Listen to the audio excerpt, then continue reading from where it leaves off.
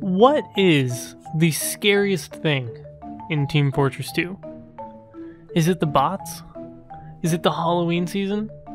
Is it that crushing feeling you get when you top both the scoreboard and the log, but your team still loses every round? And no matter how hard you try, you can't stop your team from getting angrier and angrier, which only causes you to lose faster and faster because you're too busy focusing on the problems of other members on the team instead of focusing on working together to overcome it? It's actually none of those. It's not being able to press the S button. Either way, I grabbed a bunch of pro players and shoved them onto product with one small change. Every player bound S to explode. It's already happening! Stop pressing S! He held S! I'm losing it as there's so many people. there goes River. I have to consciously take my hand off. I'm 0-3. I've only died to myself. Wait. Wait, He killed himself! Oh no, that was our medic. Medicine!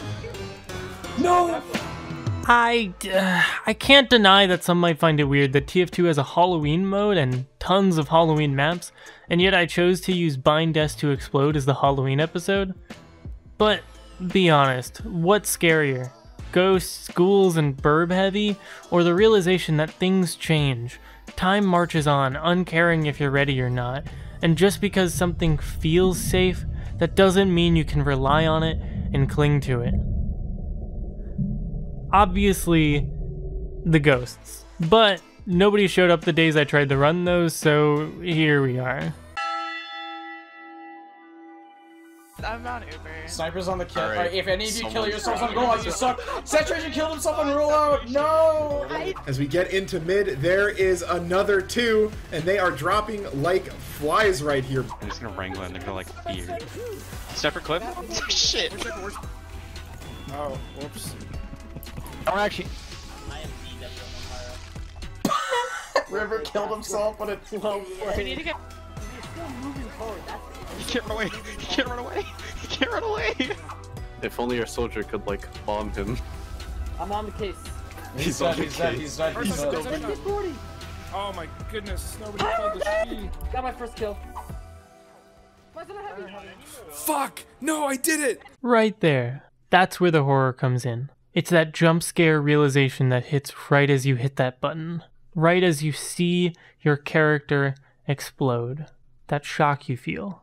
That's the horror. You know, you can't even describe the chaos that's going on right now as people are just randomly dying. Don't die right now, guys. Don't press S. Oh, I had to test it. I had to make sure I wasn't cheating. No.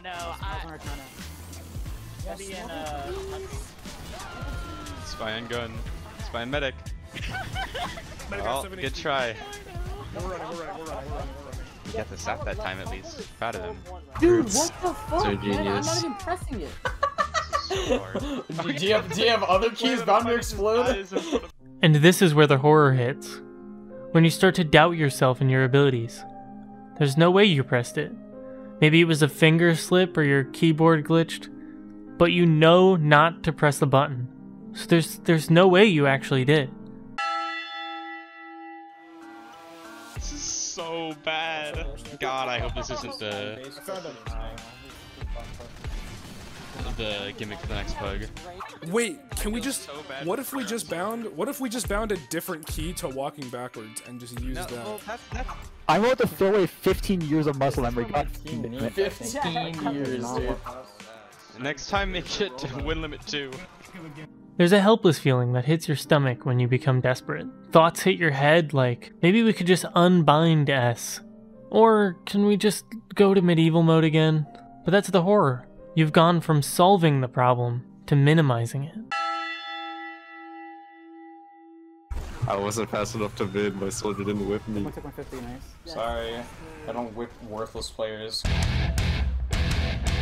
Can I have a sandwich, by the way? TD? No, I don't sandwich worthless players, sorry.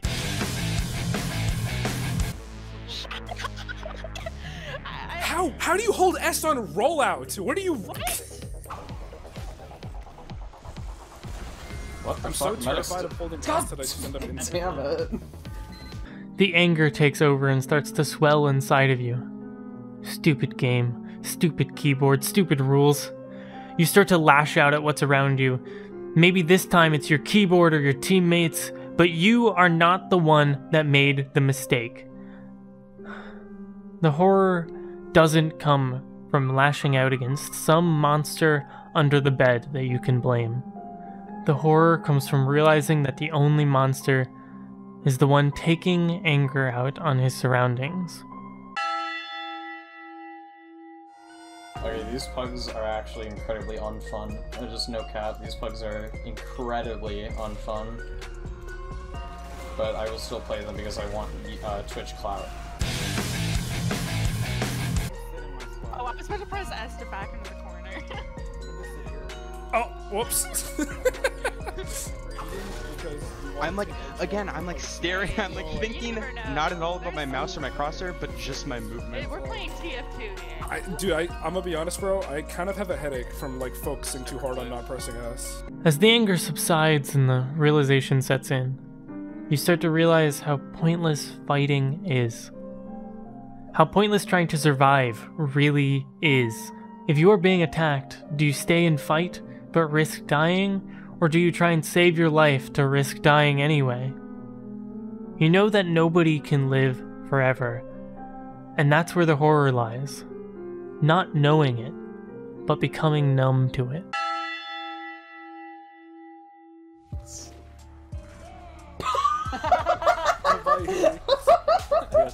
Dude, that's so... I saw that. Oh, I know.